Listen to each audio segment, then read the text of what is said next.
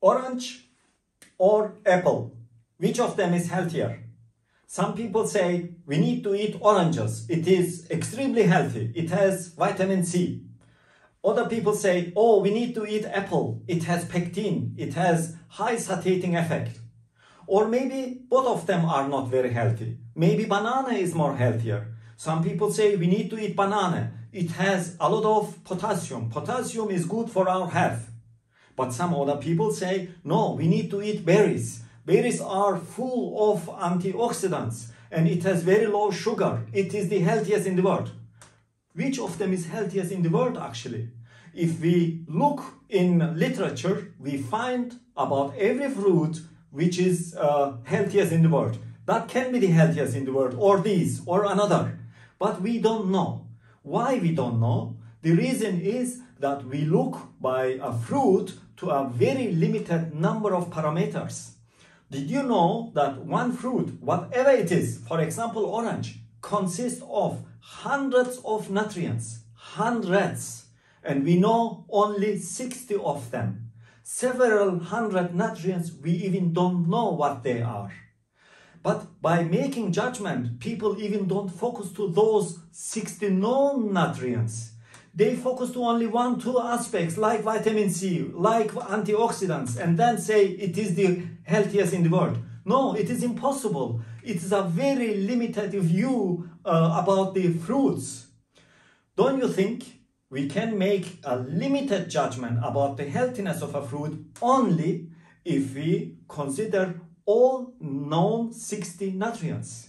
And then to generate an overall picture about the fruit, and then to compare the fruits with each other based on this comprehensive evaluation. And then we can say that is healthy, that is healthier, and that is less healthy. That is exactly what I have done. I am going to share the results now with you. For my evaluation, I have used the most popular fruits that are lemon, blueberry, apple, figs, pomegranate, kiwi, banana, orange, grapefruits, grapes, and cherry. I have looked every nutrient separately. For every nutrient, there is an optimal concentration which is published worldwide by many different countries and the authorities of those countries. That means we know actually how much from every nutrient we should take for optimal functionality of our body. Did you know that the concentration of a nutrient can be also too high, and if it is too high, it is equally detrimental. In our everyday life, we focus always to too little nutrient concentration. What happens if it is too high? It is detrimental. It can also kill us in long term. And that is what I have seen over decades actually in laboratory. We can kill our human cells in laboratory if we give them too much vitamins or too much calcium or iron. Therefore, for my evaluation, I have focused to every nutrient and I have looked if the concentration of the nutrient is in optimal range. If yes, then it has become a plus point from me. Now, for the scientific evaluation, I needed to know for every nutrient what is the optimal concentration. Actually, for every vitamin, every mineral or trace element or protein, there are a lot of publications how much we should take, what is the optimal concentration of all of them. These publications are made by many different countries, but also by organizations. And here you can see which publications I have used. These publications about the optimal range of the nutrients are similar to each other, but they are not the same. Especially by some nutrients between Japan, Australia, New Zealand, and United States, there are big differences. Therefore, it was important for me not to take the publication of one particular country, rather to make an average of all publications. And that is what I have done and use as scientific background for the evaluation. Now finally, let's look the data together. In the beginning, the key message is that there is no superfruits and there is no one fruit which is significantly better than any other. And their healthiness is more or less the same they have a balanced scale between 20 and 30%. That is a very important key message, actually. I would like to explain these numbers now, what that means. When we eat 100 gram kiwi, in this kiwi, we take 29% of all nutrients in optimal range. 71% of the nutrients are out of optimal. Those nutrients can be too little, but also too high. Another example, if we eat 100 gram banana, 26% of all nutrients what we should have taken in that meal are covered by 100 gram banana. Now, even though there is no significant difference between fruits, some people would like to see small differences as significant. If it is the case, here we see the winner is kiwi. And the second best fruit is banana and blueberry. Here I have to outline that blueberry is many times shown as the superfruit worldwide. This comprehensive evaluation shows that blueberry is a good fruit, but it is not a superfruit.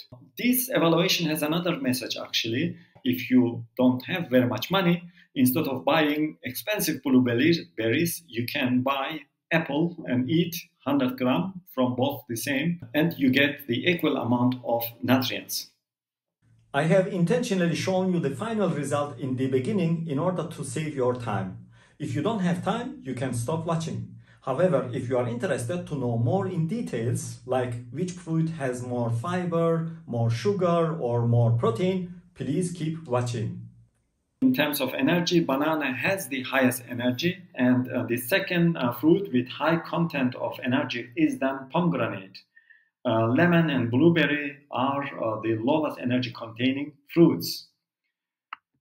In terms of carbohydrates, again, banana has the highest carbohydrate with together pomegranate, because also the energy was high, and this energy comes from the sugar, actually from the carbohydrate. And the lowest carbohydrate containing fruit is lemon and blueberry together. In terms of sugar, again, pomegranate and banana has the highest sugar. That was also part in carbohydrate. Actually, the higher the carbohydrate, the higher is the sugar content. And again, the lowest sugar containing fruits are blueberry and lemon. In terms of protein, I was thinking about if I should show this diagram, because they are more or less all the same, and protein doesn't play a role in fruits, actually. That is below 1% or around 1%. Let's look at the minerals. The minerals are potassium, calcium, magnesium, and phosphate. I put all these minerals together in a group and then called the group as a mineral. When we look in detail, and we see that kiwi and banana has highest mineral content, and to my surprise, blueberry has the lowest mineral content. Iron, zinc, copper, mangan, fluoride, and iodide together as a group, and then call it trace element. And I was looking if there's a mistake in blueberry, why the trace element content is so high, and no, there was no mistake, and I found that blueberry has exceptionally high manganese, and that contributes to this high number. I am Doctor of Biotechnology. I have worked 25 years with human cells to see which nutrients prolongs the life of our cells. If you would like to know more about the effect of single nutrients in our body, please follow me. I put also here all the vitamins in one group, that is vitamin A, vitamin B1, B2, etc. All the B vitamins, and then vitamin C, D, and E. All together form the group of vitamins. And when we look in detail, there are several fruits with high content of vitamins, that is lemon and orange and kiwi. I look also in detail how it is possible that some of them have maybe 10 times or 5 times more vitamin.